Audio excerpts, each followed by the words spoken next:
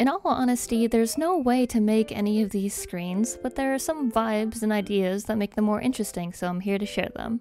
So your starting soon screen will be something for people to look at while waiting for you. I think it's nice to have it something welcoming, like a scene that goes well with your model's vibe, or something fun, like a loading screen with an actual animated loading bar. For a BRB screen, I think it's fun to have some kind of art of your character doing something rather than the simple letters BRB. For mine, I'm looking in the fridge for snacks. For an ending soon screen, I think it's nice to show something to help wind the stream down. You can have your character waving goodbye, have a slideshow of fan art, or your model turning in for the night.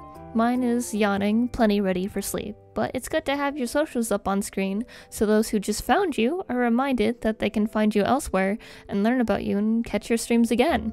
I know these are all mostly opinion-based, but I think it's nice to have a little something special than just text on the screen. If you're having trouble thinking what to do for these screens, I hope these little ideas helped. If you're curious about overlays, or even more important parts of VTuber streaming, check out my videos on that. See you later. Bye bye!